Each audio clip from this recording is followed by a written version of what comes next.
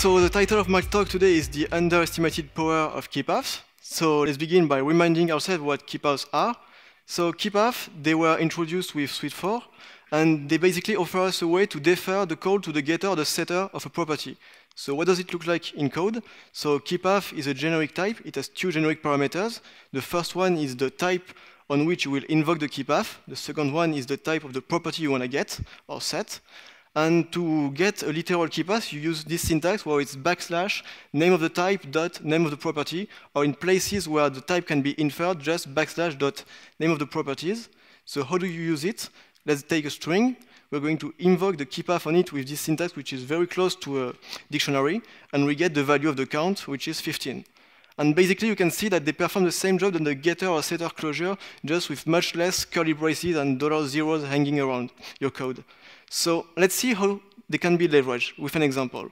So we're all familiar with this kind of Swift code. So functional programming, you take a closure, and let's see if we can make it work with a KeyPath. So for this, we're going to introduce an operator.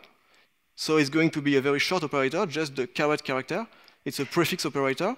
And let's look at the signature. We're going to take a KeyPath that's going to be invoked on a type to get a property, and we'll return a function that takes a type and returns a property. So we are going to map from KeyPath to getter functions. How do we do this? We return a function.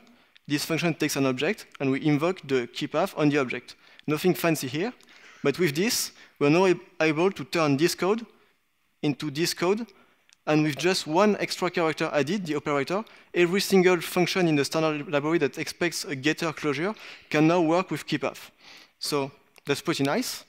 But as we know, in the standard library, it's not always this simple. For instance, you have functions like this, like sorted, where you expect a closure that will perform a comparison, meaning return a Boolean. And you'd like it to work with a KeyPath because basically, as you can see, most of the time, we're going to compare objects on the same field, on the same property, because it just makes sense in the business logic. So how can we do this? We're just going to write a new helper, so we're going to call it there. You'll understand why in a minute.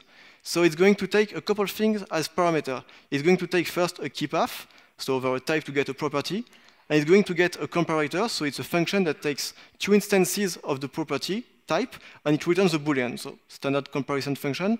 And to make the code less easy to use, we're going to give it a default value, which is the less than operator. And we're going to return a function that takes two instances of a type and return a Boolean, so a comparison function for the type. So we're going to return a function, like I said. It takes two objects from a type. Inside, we just invoke the KeyPath over both objects, and we call the comparator. And with this, we're now able to turn code like this into this kind of code, which reads like very good English, people sorted by their last name, and you've got just enough punctuation to make it like some legit computer syntax. And if you want to go for even fancier stuff, you can see that you can provide a custom comparison operator, and the syntax is still very nice. It's people sorted by their last name compared with strictly greater than. So this is a lightning talk, so this is the end of the talk. I've only been able to show you the tip of the iceberg, but I want you to get away from this talk that KeyPaths are great. They are underused, but you should use them. You can have many other possibilities. For instance, with KeyPaths, you can build type-safe predicates that perform the same job than NS predicate, but with a type-safe approach. So it looks like this syntax. If you're interested in seeing more, I've left you a link to a GitHub. So it's a repo I have on GitHub where you can see how you can implement predicate system and lots of other cool stuff with KeyPaths. So if you enjoyed this talk, please go check it out.